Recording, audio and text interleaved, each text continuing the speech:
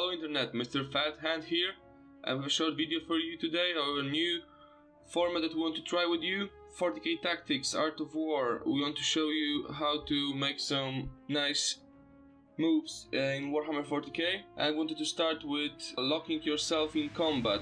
So you have a combat oriented unit and you want to charge unit, for example like those guys, 5 Tau Breachers, and you have models like 30 Orcs, 20 Bloodletters, I don't know, Corn Berserkers, and basically you have tons of attacks to deal onto the unit, and after that, in the next turn of your opponent, your unit will be wiped out by something like that.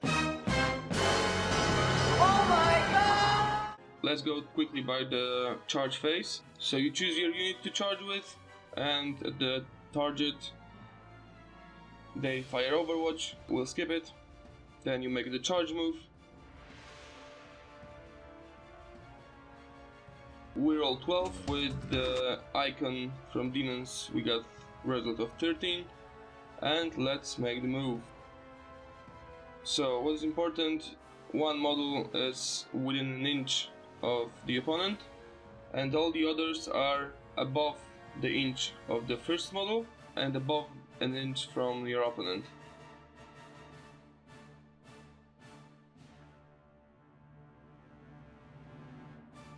We pick the Bloodletters, we pile in, still leaving the 1 inch between everyone, just the one row here.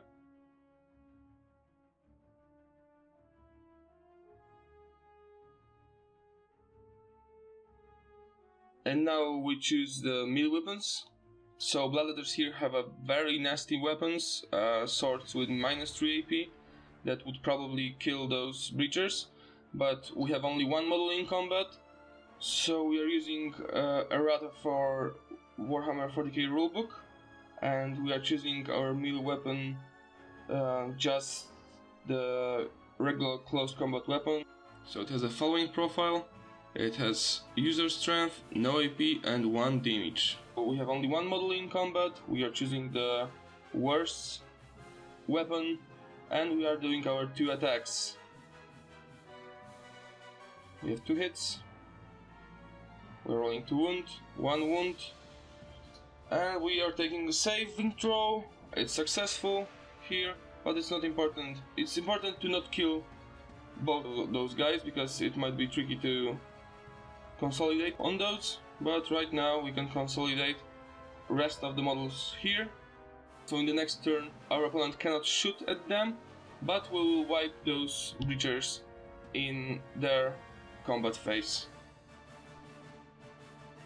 And Tau will be screwed.